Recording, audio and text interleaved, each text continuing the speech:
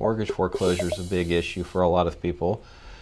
There are a huge number of people that have suffered from being foreclosed on by the bankers, and everybody knows there's something stinks about this situation, but nobody really goes deep enough to uncover the true fraud that's going on in the mortgage situations. So we all know that Wall Street bankers are greedy, and we know that bankers are greedy in general. Well, if you don't know, we're going to find out. So today we're going to do a kind of short version of the process that you would go through if you want to fight your foreclosure. I mean, if you're not willing to fight your foreclosure and you don't believe that you have any rights, then, you know, of course you can walk away from your house and, you know, no harm, no foul. But if you think that your house is worth fighting for, I'm going to show you why it's you that's been taken advantage of, not the bank. And so today we're going to start off with that, you know, we're probably not going to get through all the information, but, you know, we're going to discuss it in detail. The very first thing to examine and try to understand is the process that occurred when the alleged money was loaned to you in the first place. There are some good videos to watch on YouTube and elsewhere that discuss the aspect of money as it exists today in our society. I recommend you watching these videos. It is right here, Google Video Money Matrix. It's an hour and 10 minutes, and it's done by a CPA who discusses the fraud of the banking system. And then the next video that I recommend you watch would be Zeitgeist, the Addendum, which is 2 hours, and it's a whole expose on the money system. You can also watch Freedom to Fascism, which is an excellent film by Aaron Russo, which discusses the IRS, the fraud of the IRS and the banking institution, the Federal Reserve. Okay. And then the third thing would be The American Dream, which is a cartoon that's about 40 minutes. And it discusses the issues of how the money situation got to be the way it is today. And then, of course, we can always look to our favorite book, The Constitution of the United States, because all of the contractual arrangements that are made that can be, you know, can be justified as a rule of law spring from this one book. So if you can't make the case using this book, then it's void. So here we are in Section 10, Article 1, Section 10, and it says, no state shall enter into any treaty or alliance or confederation, grant letters of marque and reprisal, which is what the police officers are operating under. They're actually privateers in admiralty going out and taking prize. And coin money, so they can't issue their own coins. Emit bills of credit. Now, what happens when they float a bond? Isn't that a bill of credit? Make anything but gold and silver coin. Gold and silver coin. A tender in the payment of debts. So in other words, if you have a debt to somebody, you can't use, under the Constitution, you can't use anything other than gold and silver coin. So what I'm going to point out to you is that obviously that's not the law of the land today, and we have a Federal Reserve that is issuing money in the form of paper money, which is fiat currency. You know, these are a gold certificate, 1915. And then we have, this is what, you know, what money looked like at one point. Payable to the bearer on demand in gold coin, right? Payable to the bearer in gold coin on demand. So if you had a $100 Federal Reserve note that was payable in gold coin on demand, the current rate even today is $42.2 in Federal Reserve notes. Gets you 1 ounce of gold. However, if you actually had an ounce of gold, it would cost you $1,400 to buy it. So the International Monetary Fund can raid the gold supply at Fort Knox and buy gold at $42 an ounce. hey, can I do that? That would be the way to go. So you have to understand what money is, because if we don't start off the discussion, discussing what real money is, then it's not going to make sense why the bank doesn't have a right to take your house. So let's look at the definition of money in Black's Law. Now here we have money in the usual and ordinary acceptation. It means gold, silver, or paper money, right? However, what they meant in paper money there is, you saw the paper money I was showing you before. That's paper money that's payable on demand in gold and silver, used as circulating medium of exchange and does not embrace notes. Now, the thing that you have in your pocket that has green ink and dead presidents on it is a Federal Reserve note. It says right on there. So if it's a Federal Reserve note and you can't call a note money, then how exactly does the bank consider that they loaned you any money when you didn't even get $500,000 worth of Federal Reserve notes delivered to you? You never got any money delivered to you. Your deed of trust says, for a loan I have received, and yet you never received anything. They might have put money in an escrow account on your behalf, but you never actually received anything. Okay, so the real question is, how did the bank loan you any money when you know full well you nor the seller received any gold or silver or paper that could be exchanged for gold or silver? We also know that the United States Constitution states in Article 1, Section 8 and 10 that only gold and silver is lawful tender. I showed you that. So what did the bank loan you? Did the bank loan you the depositor's money? Nope. They're barred from, if you put your money in the bank, you have a right to get your money back anytime you want. If you didn't have the right to get your money back anytime you want, that would be theft, unless you wanted to call it a loan to the bank and you had some kind of an agreement. But you have an agreement that you can go down and take your money out anytime you want. Now, when you sign a signature card with the bank, you never agree to allow the bank to give your money to someone else, did you? Did they explain that to you? In fact, if the bank did loan your money to someone else, that would be theft without your approval. The bank loaned you credit. But whose credit? Did they loan you their credit? Can the bank loan the bank's credit? Let's see some court case sites. So once again, we go to our favorite, Black's Law. And we go, see, a bank may not lend its credit to another. So they didn't lend the depositor's money, and they can't lend their own credit, even though such a transaction turns out to have been a benefit to the bank. And in support of this, a list of cases might be cited, which would look like a catalog of ships.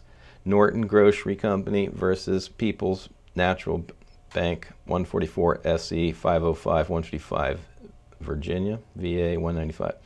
And it has been settled beyond controversy that a national bank under federal law, being limited in its powers and capacity, cannot lend its credit by guaranteeing the debts of another.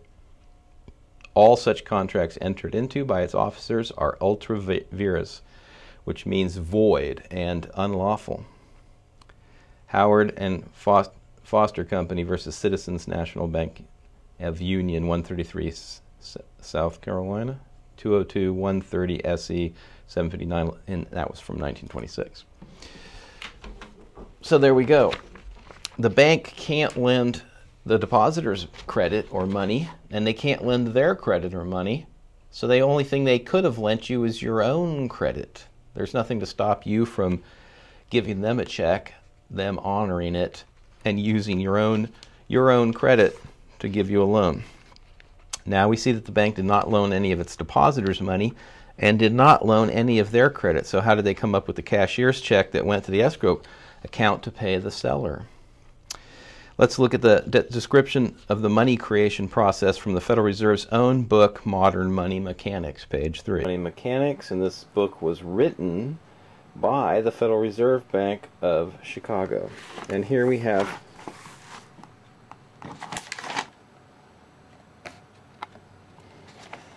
what makes money valuable. In the United States, neither paper currency nor deposits have value as commodities. Intrinsically, a dollar bill is just a piece of paper. That's a dollar bill, but a dollar is specifically defined by the 1792 Coinage Act as 371 grains of silver. Okay, here we have the Coinage Act of 1792, and as you can see, this is off Wikipedia, but if you look it up, you'll see that it's true. Anyway, this Coinage Act has never been repealed, and it's the Coinage Act or the Mint Act, and we see that it's the history, authorization and free coinage, and here's the definitions of what each thing should be. So an eagle, that's gold, would be 247 grains of pure or 270 grains of standard gold. And then a dollar is, $1 is 371 and 4/16 grains of pure or 416 grains of standard silver. And here we have a Morgan silver dollar, and you can see this one was made in 1888. It's made in 1888. That is a silver dollar, just after the Civil War. Anyway, that's what real money looks like, I believe. Anyway, so what then makes these instruments, checks, paper money, and coins acceptable at face value in payment for all debts and other monetary uses? See, they're the ones that are suggesting that they have some validity. Mainly, it's the confidence of the people that they have in the money system. It's the confidence that people have in the money system? No, it's not the confidence. You can't ask for gold in any contract. You're denied the right to ask to be paid in gold. So it's not the confidence, it's the fact that the government enforces it. The actual process of money creation takes place primarily in banks. Oh my God! And you thought the federal government created money. Or that, the miner who dragged gold out of the hillside created money. Nope, now we know it takes place primarily in banks. And it says, these liabilities are customers' accounts. They increase when customers deposit currency in checks and when the proceeds of loans made by the banks are credited to the borrower's accounts. So the amount of money on the books increases when banks make loans to borrowers. So they make the money from thin air, and the money in the bank increases when they make the loans. You don't believe that? Transaction deposits are the modern counterpart of banknotes. It was a small step from printing notes to making book entries crediting deposits of borrowers, which the borrowers in turn could spend by writing checks, thereby printing their own money. Oh my God! You just created your own money when you went down and signed the promissory note. Only they didn't actually tell you that, and they didn't give you a deposit slip, but it says right there that a small step from printing notes to making book entries crediting deposits, not of checks from working, but deposits of borrowers, not deposits from bank customers. Deposits from borrowers. You wrote the promissory note to the bank, and you deposited that, and the bank deposited that promissory note and increased the amount of money in their account. Crediting deposits of borrowers. When we go up here, it all started with goldsmiths. As early bankers, they initially provided safekeeping services, making a small profit from vault storage fees for gold and coins deposited with them. People would redeem their deposit receipts whenever they wanted gold or coins. Now, they're not borrowers, they're just depositing their own money to purchase something and physically take the gold or coins to the seller, who in turn would deposit them for safekeeping. Everyone soon found that it was a lot easier simply to use the deposit receipts directly as a means of payment. These receipts, which became known as notes, were acceptable as money, since whoever held them could go to the banker and exchange them for metallic money. The bankers discovered that they could make loans merely by giving their promises to pay. In other words, they don't actually have any gold in the bank, they just gave them a piece of paper saying that they would give them money to borrowers. In this way, the banks began to create money. I'd call that fraud. Anyway. So under the Constitution, only gold and silver or paper that could be redeemed for gold and silver is common law real money. Now, that's an important point, because under the common law, gold and silver is portable land. It's property, and the only rights you have are if you have property. If you don't have any property, the only property everyone has is their body. Your body is your property, and no one can take that from you. Any other property you would have to pay for, and the only way to pay for property and own it would be to pay for it in lawful tender of what the United States Constitution considers payment and tender of a debt, gold and silver. So everything else is a reflection or imitation of money, and more accurately be described a credit. When you buy a car, you are advanced credit and promise to pay the credit back. You get a credit card, not a money card. So can you guess whose credit was given to you? It is your own credit that is advanced to you, not the bank's credit, but your own credit. When you signed the promissory note, it was turned into a negotiable instrument and was deposited into an account, and the funds were drawn from that deposit to give to the seller. Naturally, we have been trained to believe that anyone who gives their assets they worked hard for to another man is guaranteed his right to have a return of that money. After all, I mean, if you loaned Bob $1,000 and you worked hard for that money, you have a right to get that money back, right? And if he doesn't pay you, then you have a right to take collateral that he owns or some other arrangement that you contractually entered into. But you certainly have a right to get the fruit of your labor returned to you. The bankers would have a right to a return of any money they lawfully acquired and loaned out. But does a man have the right to expect the return of money that was created from thin air against the U.S. Constitutional's lawful authority? Or, is that counterfeit money?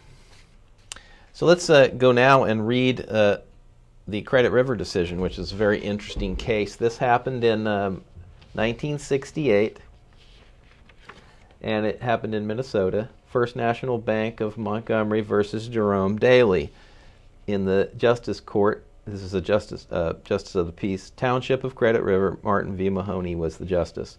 The plaintiff, judgment, and decree. So this is the judge's final ruling.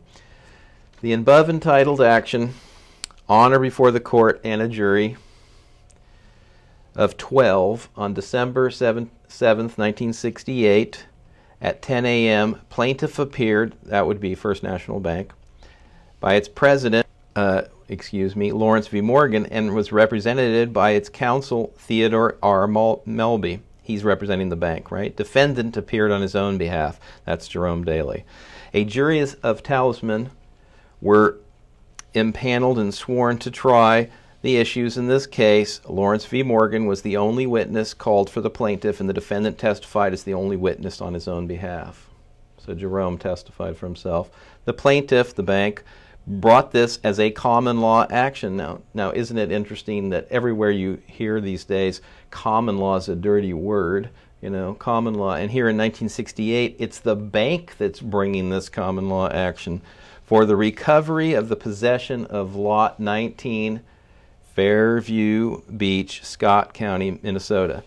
The plaintiff claimed title to the real property in question in foreclosure of a note and mortgage deed dated May 8, 1964, in which the plaintiff claimed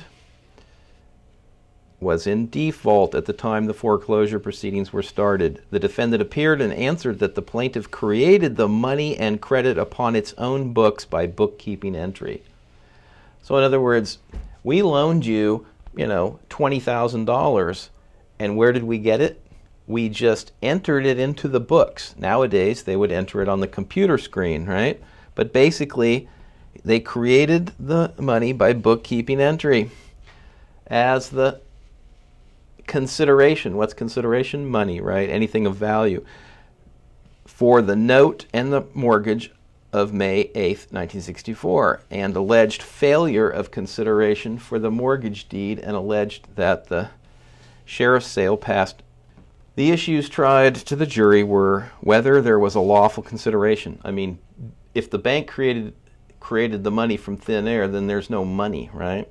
You can't create gold and silver from thin air. And whether the defendant had waived his rights to complain about the consideration. That's what estoppel is. Hey, if you don't object, like I've been saying, if you don't object, then it must be okay with you, having paid on the note for almost 3 years. Mr. Morgan, that's the bank president, admitted that all of the money or credit which was used as a consideration was created upon their books, and that this was standard banking practice. Now, do you think that's really changed in the 30 or 40 years? Exercised by their bank in combination with the Federal Reserve Bank of Minneapolis, another private bank. And then further, that he knew of no United States statute or law that gave the plaintiff the authority to do this. In other words, there's no law in the United States that authorizes them to create money from thin air. The plaintiff further claimed that the defendant, by using the ledger book created credit and paying on the note and mortgage, waived any right to complain about the consideration. In other words, hey, you were okay with it when you came down and got the loan and bought the house, which is true, right? And that the defendant was stopped from doing so. In other words, he was barred. He can't make a complaint about it later. At 12:15, the jury returned a unanimous verdict for the defendant. That would be the guy, the homeowner. Now, therefore, by virtue of the power of the authority vested in me pursuant to the Declaration of Independence, now there we go, Declaration of Independence is law, the Northwest Ordinance of 1787, which was law, and the Constitution of the United States and the Constitution and laws of the state of Minnesota not inconsistent therewith. It is hereby ordered, adjudged, and decreed, 1, that the plaintiff is not entitled to recover the possession of Lot 19, Fairview Beach, Scott County, Minnesota, according to the plat thereof, on file and with the Registers of Deeds office. 2, that because of the failure of lawful consideration, the note and mortgage dated May 8th, 1964 are null and void. There you go. That's the bottom line. Since they didn't give you any consideration in the contract is fraud. It's unconscionable. It has no validity. 3, that the sheriff's sale on the above described premises held on June 26, 1967 is null and void and of no effect. Why? Because it's based on fraud. 4, the plaintiff had no right, title, and interest in said premises or lien thereon as above described. 5, that any provision in the Minnesota Constitution and any Minnesota statute limiting the jurisdiction of this court is repugnant. In other words, they can't claim that the court doesn't have the right to issue the orders to the Constitution of the United States and to the Bill of Rights of the Minnesota Constitution, and is null and void, and that this court has jurisdiction to render complete justice in this cause. 6, the defendant is awarded costs in the sum of $75, and execution is hereby issued therefore. 7, a 10-day stay is granted. In other words, hey, we're not going to execute this order until 10 days goes by, because if you got an issue with it, you can put in some kind of appeal or amend it. 8, the following memorandum is a supplemental memorandum made and filed in this court in support of this judgment is hereby made a part of it by reference. And there's by the court, Justice Martin V. Mahoney, in his signature, Justice of the Peace. So what do we have there? We have, you know, a court case in Minnesota that shows the truth of what really is going on in America today. I mean, you can't really say that that's not what's going on. So because if it wasn't going on, I mean, you got the bank president there testifying that that's what he did. So let's look at the process you can use to keep your home when a foreclosure is looming. First, you're going to have to comprehend what stage you're at in the process of removing you from your home. At the first stage, you are still current with your alleged loan and haven't received any letters from the loan servicer that you make payments to, right? If you know you're going to be unable to continue making payments, you should start a process of debt validation now. In other words, you know, if you've lost your job or, you know, your finances are such that there's no way you're going to continue being able to make the payments, at some point you're going to get 90 days behind and they're going to issue a notice of intent to foreclose. I would continue to buy time to establish the record you will make by sending a requirement to answer your questions about your alleged debt. The first letters I send off are of two types. The first is a QWR, or qualified written request. In this document, the government statutes regulate the requirement to answer and the time the bank has to answer. The bank has 20 days under the law to acknowledge the receipt of this QWR. That's not an answer, that's just saying, I got it. The bank has 60 days to answer and produce the documents you request or demand under the law. The QWR will require the bank to show proof of claim. Now, there's all kinds of legislation that applies to QWRs. It's extremely watered down and weak, and there's no enforcement. There's no, you know, the bank doesn't suffer any losses if they completely ignore you. So that's what they do. They just ignore you. Usually they will not answer it. But it's important to do one because at that point you have evidence that they have not been operating with clean hands and trying to show you, you know, that the loan was legitimate. I mean, you've got them being cowardly and not answering your questions, okay? And the second letter I like to send off is a debt validation letter, and is a form of a declaration that shows the laws that apply to the recipient bank. The bank's agents are given 21 calendar days after receipt to answer the letter or forever lose their right to answer the demand. I have yet to see a bank answer these letters, and you start to wonder why after reading it over. Witnessing for yourself the lack of response on the bank's part, why they can't answer these simple questions. So I'm going to show you an example of the conditional acceptance upon proof of claim that I use. So here at the top, I put in the flag at the top signifies the law of the case, right? So if I have a 1849 California Republic flag, then the law of the case is the Constitution of 1849. And it's not, you know, it's the common law, okay? Because nowadays it's all the democracy, the de facto democracy. So here at the top we're going to name it to, and we're going to put it to the CFO. I always want to address it to a man or a woman, right? I don't want to address it to the B of A, because B of A is a legal fiction and they can't answer anything and they can't be sent to jail, but a man or a woman can be held liable if they don't respond. So the whole point is that, you know, I'm obligating a person to respond. So how do you find out who the CFO is? Well, get on the internet and do a little research, and if you look, you will end up finding who they are. Or get a telephone number and call them up and ask them. Record the conversation. You know, who is it that is the current CFO of Bank of America? So you have an address, and if you can't find their name, which, you know, sometimes that happens, or you're in a rush and you can't do enough research because you're in a time crunch, then I name them just the way I did here. So the name is CFO. So later, if you come back and you do find out who that was, they can't say, hey, You didn't address it to anybody in particular. What? How many CFOs do you have? I mean, are there a dozen CFOs at Bank of America? So you got an address and a name. And then I, have it, who is it from? It's from, John Doe, care of, that's the separator, care of the address, and you spell out California because you don't live in the fiction. And your name is in upper and lowercase. It's not in all capital letters like the borrower on the loan, generally. So it's conditional acceptance of debt upon proof of claim. And this is a counterclaim. Why is it a counterclaim? They're the ones that are claiming that you owe them money.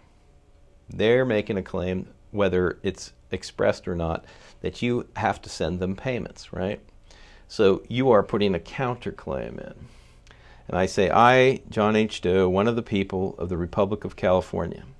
Now right there, I've said that I'm sovereign and I'm living in the Republic. And so we go down to the footnotes at the bottom so that they can read them, just so that they know what you're talking about.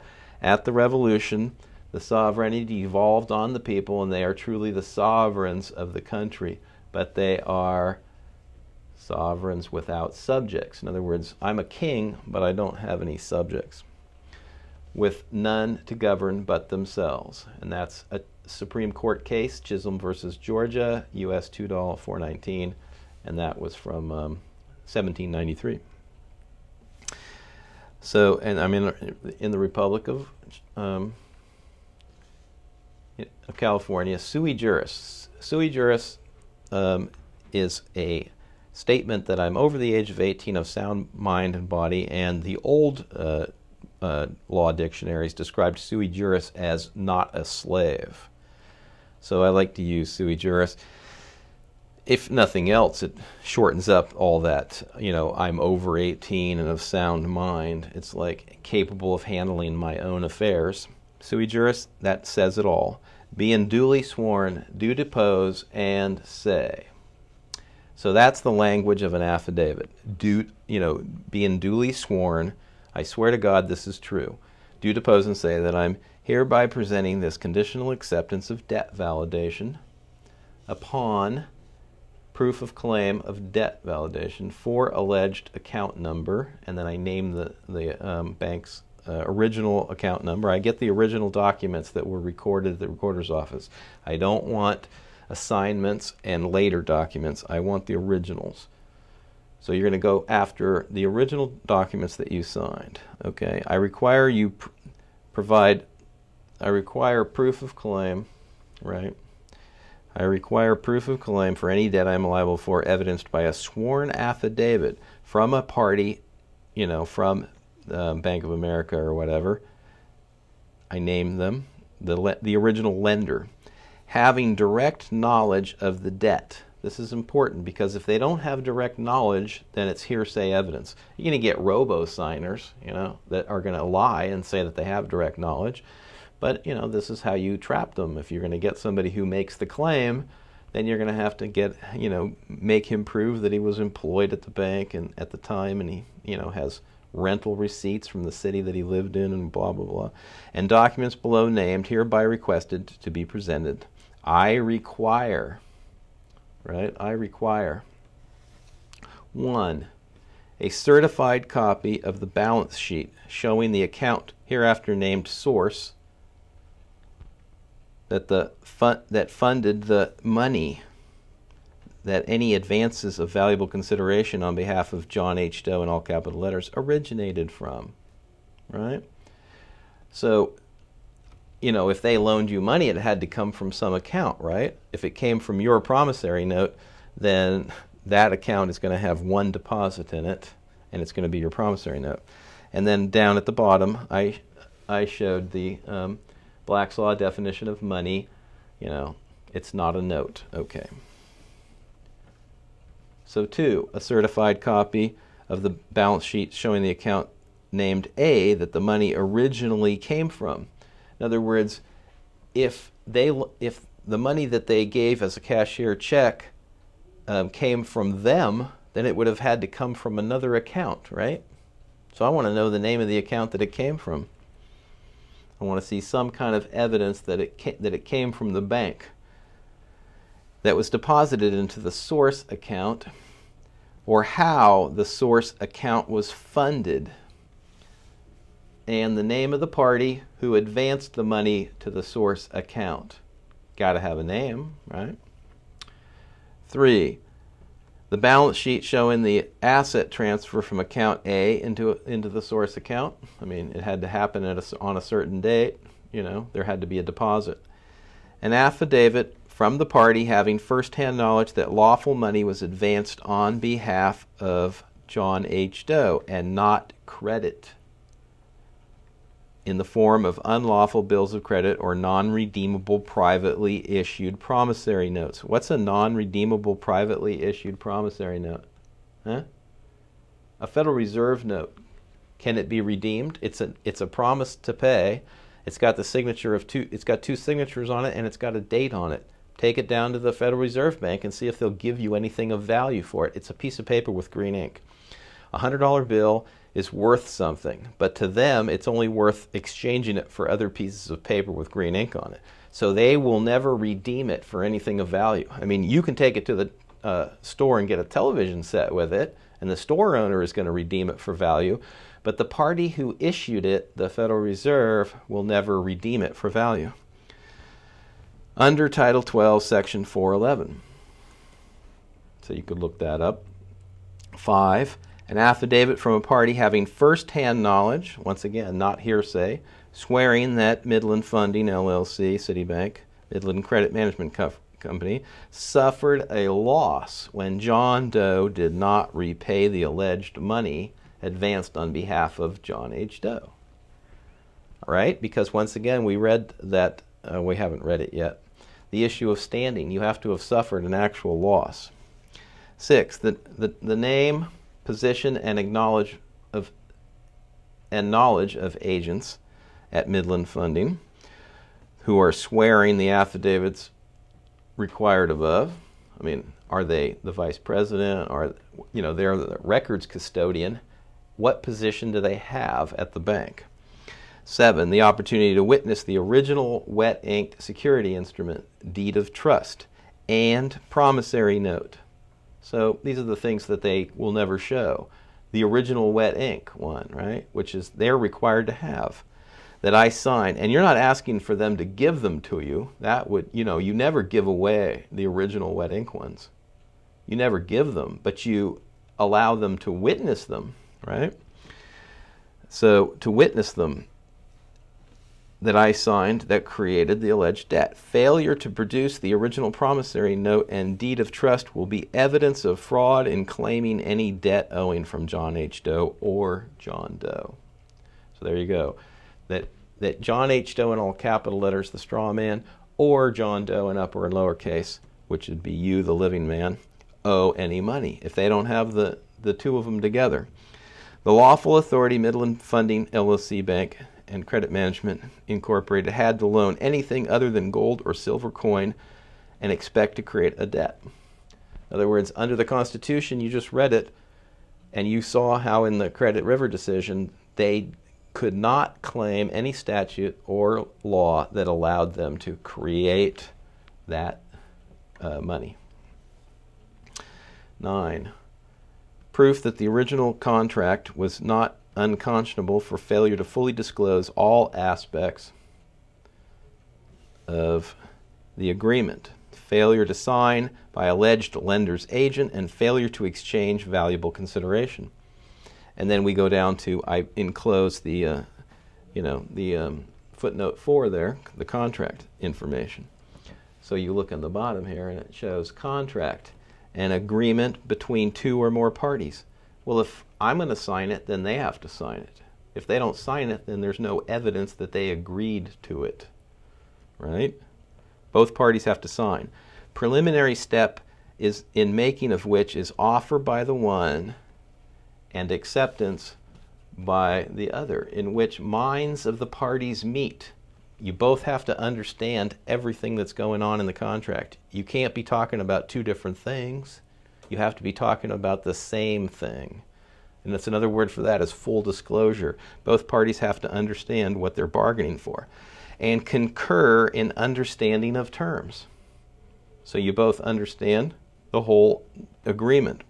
And that's Lee versus Travelers Insurance Company of Hartford, Connecticut. These are court cases, and this is out of Black's Law, fourth. And then it is an agreement creating obligation in which there must be competent parties, subject matter, legal consideration. Now, it doesn't say lawful consideration. Legal means the Bar Association decided what it was. That's why, you know, when they decide that Federal Reserve notes are legal consideration. Mutuality of agreement and mutuality of obligation. Hey, you were obligated to make payments to them that you basically paid them your labor, right? I mean, you didn't get to go in the basement and get the printing press out or the photocopier out and make a bunch of pieces of paper up and give them to them. So they had to, you had to give them your labor, but did they give you their labor? Or did they create the money from thin air? An agreement must not be so vague or uncertain that the terms are not ascertainable. You know, proof of compliance with the Truth in Lending Laws of the United States Code, Title 15601, et sec, and Regulation Z. And then, you know, there's a few more. And then we get down to the push. Failure to provide verified, certified copies and or originals of the required documents within 21 calendar days by certified mail for verification purposes. In other words, if you don't send it certified, you know, you could have lied about when you sent it. Whereas if you send it certified, then the post office is not going to lie, right? And it's going to show when you received it. And by arrangement and or by arrangement to witness originals will be silent acquiescence and tacit agreement that John H. Doe or John Doe has no debt to Midland Funding, you know, and that the said company is engaging in fraud by stating that they are the creditor, footnote 6, and that they loaned any money, and that they are entitled to any valuable consideration from John Doe or John Doe to satisfy a debt that without restitution would otherwise create a pecuniary loss. Pecuniary is monetary or money, right, to them.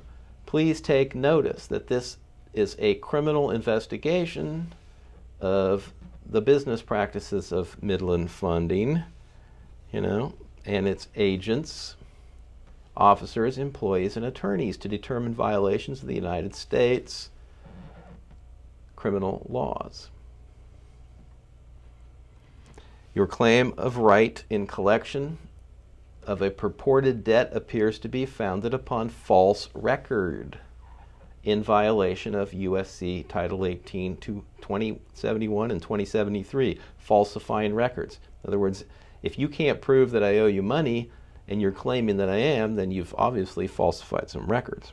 And further, claiming and possessing false allegations of counterfeit securities. Securitization of the promissory note and the deed of trust based upon falsified, that's where they sell it to Wall Street as a mortgage-backed security. Based upon the falsified records and possession of false records and unsubstantiated claims of obligation in violation of the Federal Racketeer Influences and Corrupt Organization, RICO, USC, because that's more than 3 people engaging in a crime, right? USC Title 18, 1961, et sec, and further, using the U.S. mail to present such fraud and false instruments amounting to mail fraud, criminal conduct, filing under Title 18 USC 1341, fraud, swindles laws.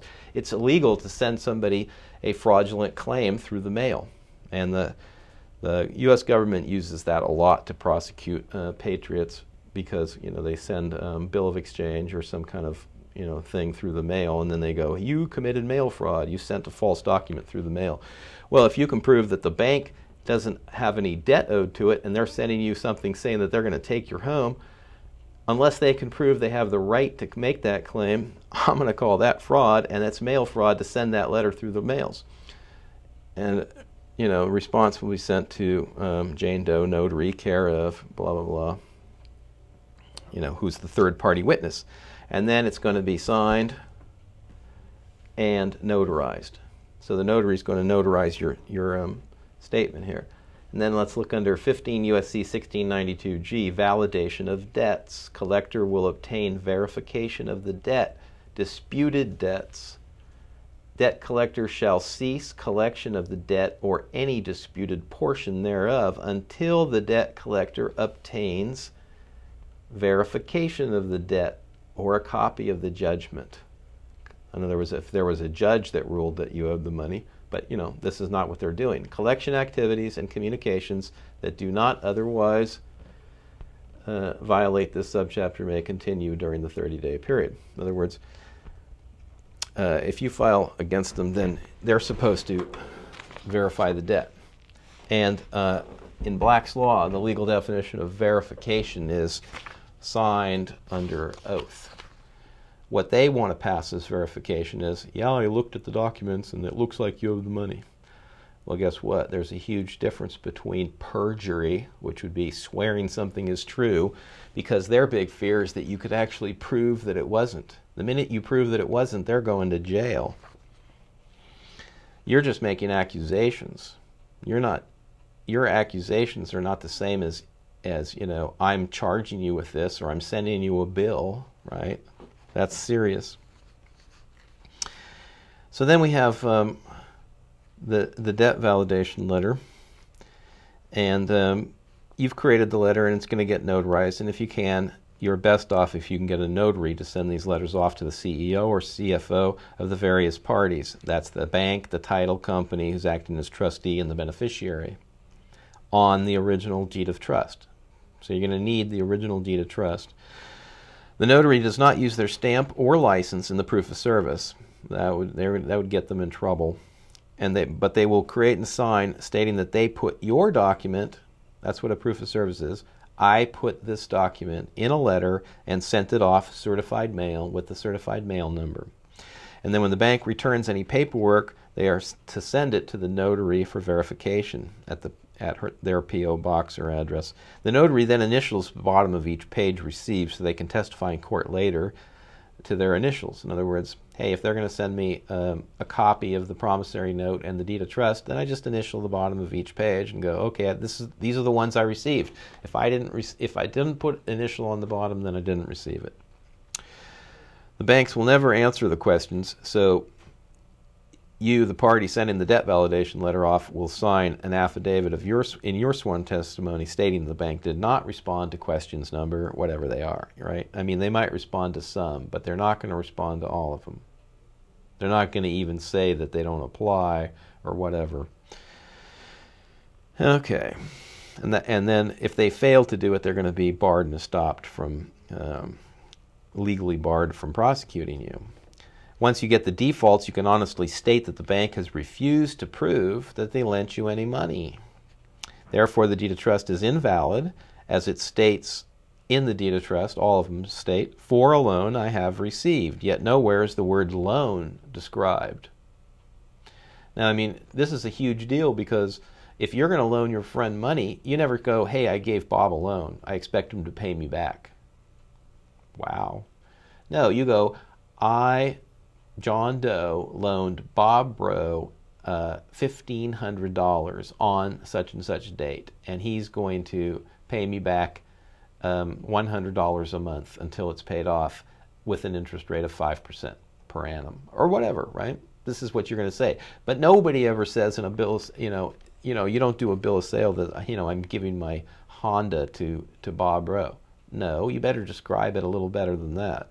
My Honda license number, whatever, right? Or my 1989 Honda license number, whatever. On this date, for this much money, paid in full.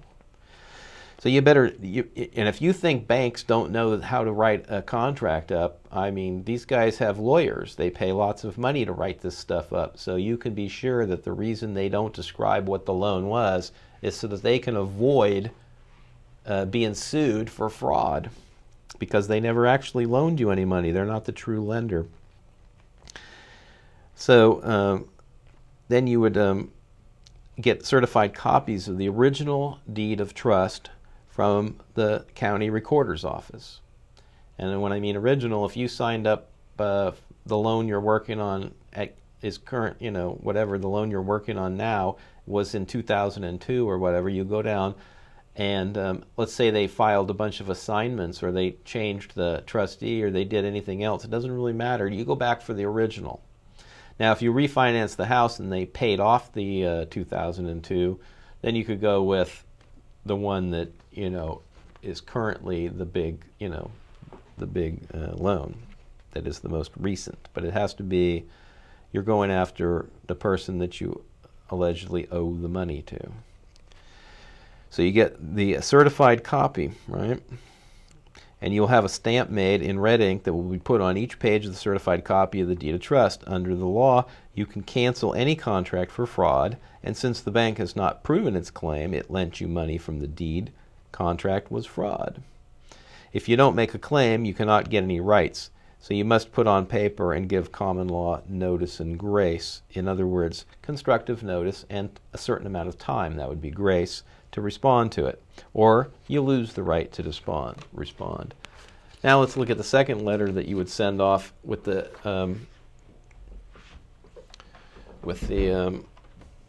process. You're going to give them 3 chances to respond. So once again, we're going to have the flag at the top, and we're going to name it to this, you know, send it to the same people and whatnot. And then you have the notice of fault and opportunity to cure.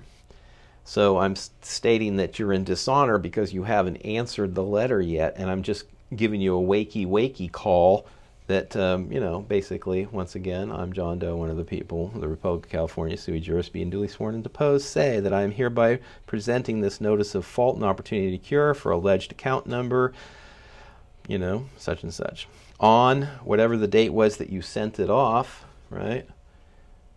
You know, I had my notary, or maybe it's your person who's going to swear for you that they didn't respond adequately, or do your proof of service is your friend down, your friend down the street, somebody with a different address from you.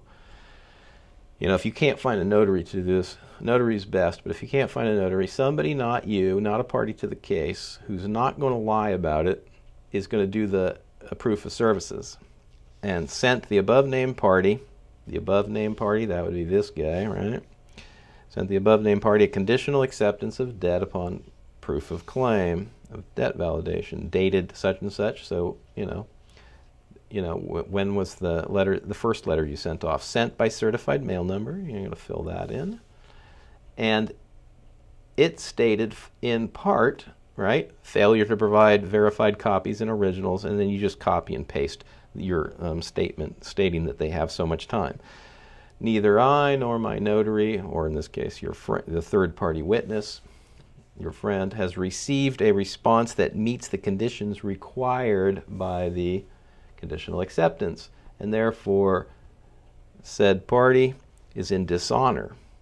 All right, you sent them a notice, and they're in dishonor for not honoring, your request, and the time to cure your dishonor by adequately responding is about to expire. This notice is a courtesy to give the above noted addressee the opportunity to cure their dishonor. So you're going to get this notarized, right? And then the last one you're going to send off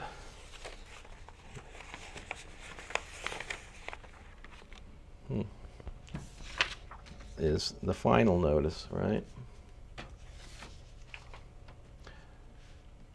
So here we go, the notice of final default, and notice of estoppel / estoppel. And here we go, once again, you just go through the list and you say, I sent you the original on such and such a date, certified mail number, and I sent you the notice of opportunity to cure on such and such a date number. And because you didn't answer them and the 21 days has expired, you're hereby estopped and barred by nil dicet, acquiescence, and laches from claiming a debt owed to it by John Doe or John Doe, and is barred from taking any lawful or legal action against John Doe or John Doe for collection of the alleged debt, claiming to be the creditor. Now when we go down here, we start looking at the, here's Neil Dissett. The judgment is he says nothing. This is the name of the judgment which must be taken as a course against a defendant who omits to pleading or answering the defendant's declaration or complaint within the time limited. You gave him 21 days, which is the standard time to answer a counterclaim. In some jurisdiction, is otherwise known as judgment for want of a plea. And this is from a court case in Texas, and this is out of Black's Law Fourth. And then acquiescence. Acquiescence and laches are cognate but not equivalent terms. The former is a submission to or resting satisfied with. In other words, if you're going to acquiesce to something, it's like, hey, I'd like, you not to do anything against me, and you don't say anything, right? Then I guess you're okay with it. In the existing state of thing, while laches implies a neglect to do that which the party ought to do for his own benefit or protection. Hence, laches may be evidence of acquiescence. Laches imparts a merely passive assent, while acquiescence implies active assent. In other words, I told you and you didn't do anything. So, and then we have laches, estoppel by, a failure to do something which should be done to claim or enforce a right. Now, the bank should be enforcing a right by making a claim, right? At a proper time. So, there you go. A neglect to do something which one should do, or to seek to enforce a right at a proper time. So that's laches. So there you go. The bank would be losing its opportunity. Now here's an example of, this is a deed of, a note, promissory note that somebody got from the bank and gave them a true copy after the fact, right? And look at what they added to the note. You see, when you signed your promissory note, or when you get a copy of it, you will never see anything like this on it. But this is what they do to it. Pay to the order of so-and-so without recourse, Bank of America N.A. by William Craig, Assistant Vice President. And you see, when you add that to it, this makes this note a negotiable instrument. Pay to the bearer, right? Pay to the order of. So you could fill that in, and if it's an endorsement in blank like this, where there's no name put in, anybody that has it can add the name, and then it becomes like money. So when they deposit it, or when they sell it, they endorse it like this, and they turn it into a negotiable instrument. So now let's look at a few other cases where, this is a